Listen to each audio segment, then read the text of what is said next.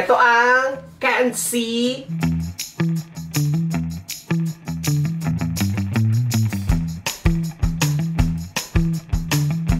Hi guys! Ceddy here at welcome back sa aking channel, and for today's video, mag-unbox tayo ng produkto.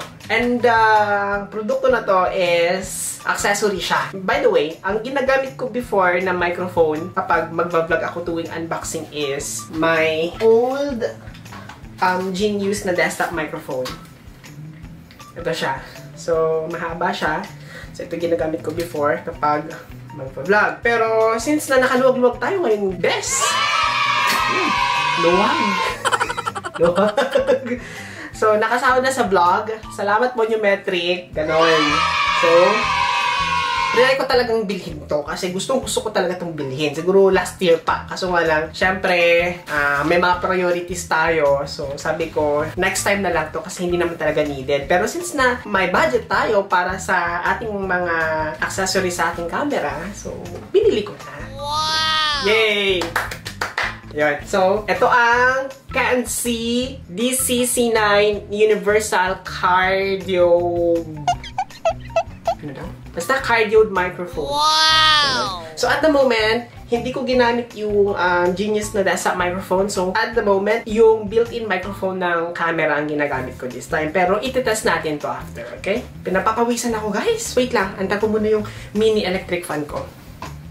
A few moments later. Ayan, umandar na siya. So, ito ang Candc Cardioid microphone DC-C9. So, ang microphone na to is compatible siya sa DSLR, Camcorder, or Mirrorless cameras. And at the same time, compatible din siya sa smartphones or desktop or laptop. So, meron siyang kasamang dalawang cord or dalawang jack intended for mobile phones, microphones, at saka sa Macs. At meron din siya for DSLR. So, buksan na natin. Take note guys na microphone lang ang kasama. Wala siyang kasamang mga tripod or anything. So, yung microphone lang talaga. Pinan natin.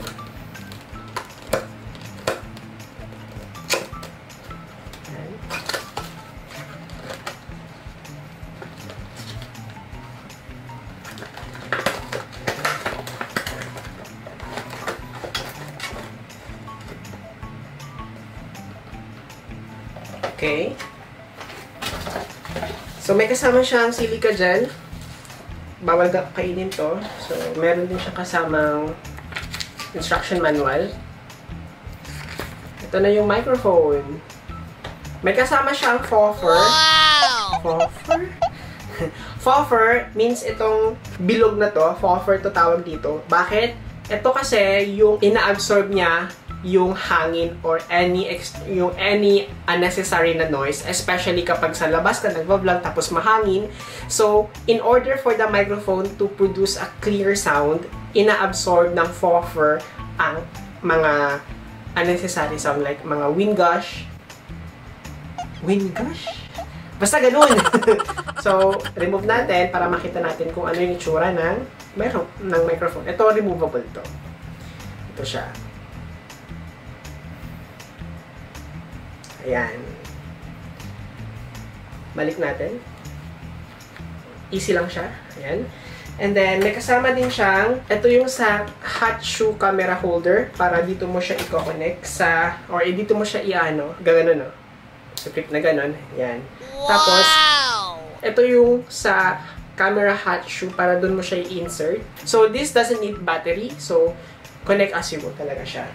And itong cord na to, itong jack na to is intended only for smartphones. And ito naman is for DSLR or SLR cameras or camcorders. Ito siya. And may kasama din siyang pouch. Ito yung pouch. Ito siya. So, itatry na natin what's the difference between using this cardioid microphone and then without using this and ginagamit lang yung built-in microphone ng ating camera. So, let's try na!